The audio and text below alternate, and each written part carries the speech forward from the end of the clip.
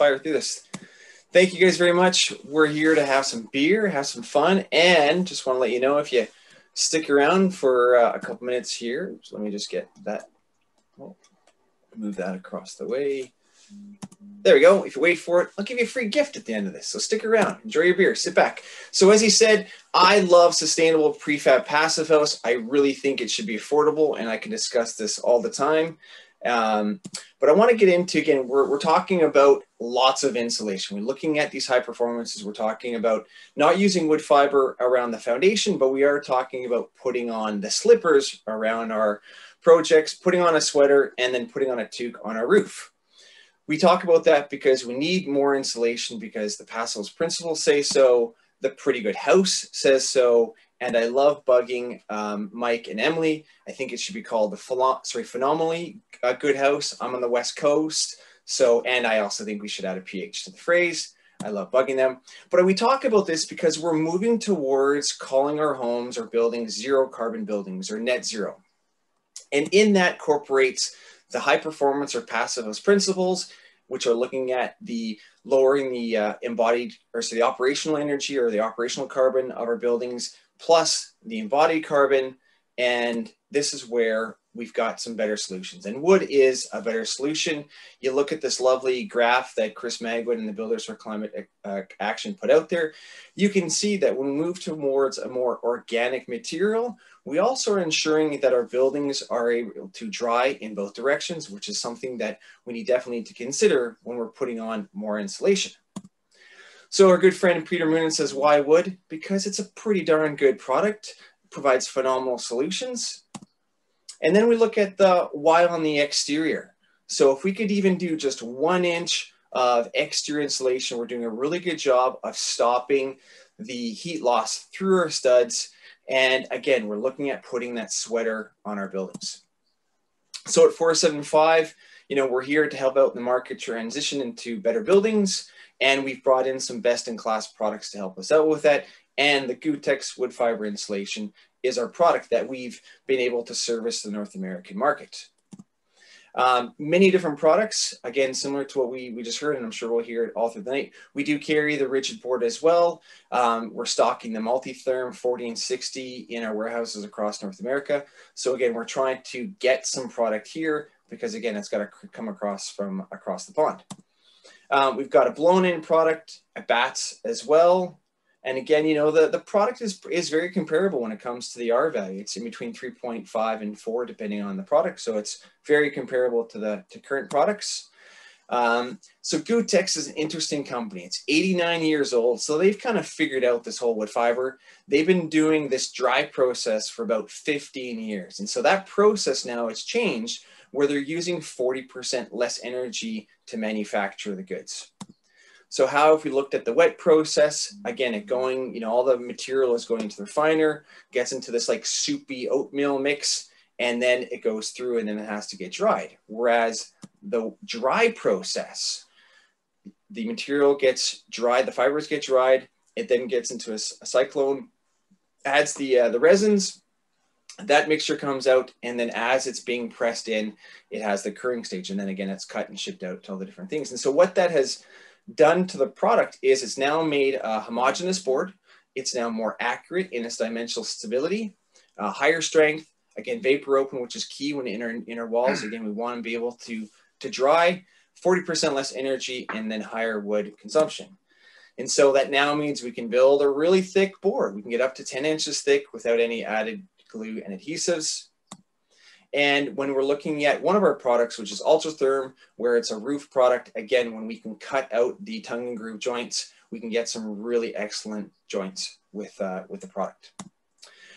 Just again, reiterate again, the product of just how great it is because of how vapor open is, where it's allowing for the drying to the outside and ensuring that, again, that we're working our walls and making sure that the building science is set in there properly.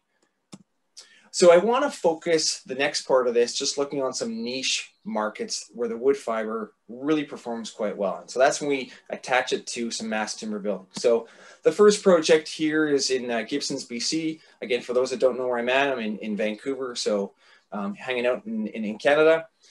Mark was involved in the entire project, and he created a CLT panel.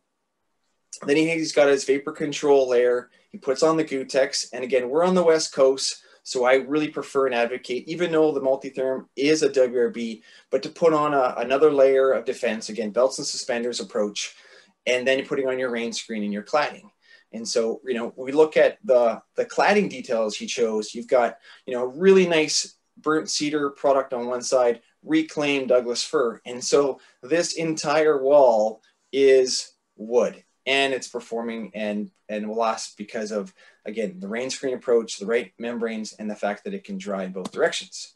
So if we dive into the roof assembly, you can see it's a 4-ply CLT, smart vapor control layer, 8 inches of Gutex insulation, and then the membrane on top to make sure that it's, you know, another air barrier in process. Again, you know I love prefab, so there had to be a prefab shot of this project. Here is the roof flying in. Here's the finished project. We need to add, a shading device to the front of the window there, but really cool green roof. He's had deers on the back hopping up, and really cool is that soffit ripple detail is actually just faux. The glass actually goes up, cuts the ripple roof, so it's a thermally broken distance. Really cool, you know, detail. But again, you know, Gutex and the whole process of looking towards it, it's a LEED Platinum project. Heading back to New York, Cold Spring project, simple design. You can see here we've got the Gutex wrapped around. And this is where, again, we look at builders looking high performancing and advocating really good sequencing. In this case, they've got the Gutex on the roof and the sides. You can see that vapor control layer and air barrier nicely taped off.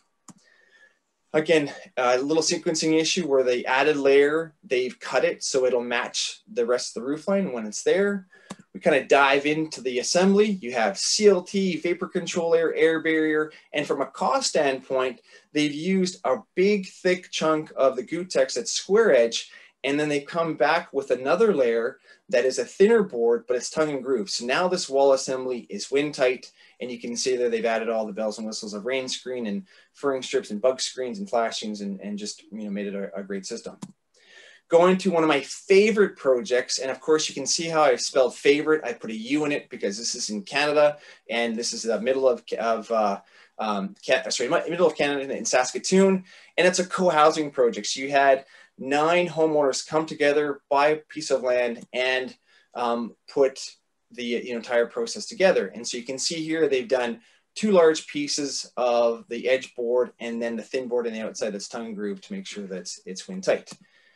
And I showcase this one picture. This is probably one of my most favorite pictures in all of construction. And I just want to illustrate that as we move towards high performance and looking at low embodied carbons, that we continue to carry on the craft of home building.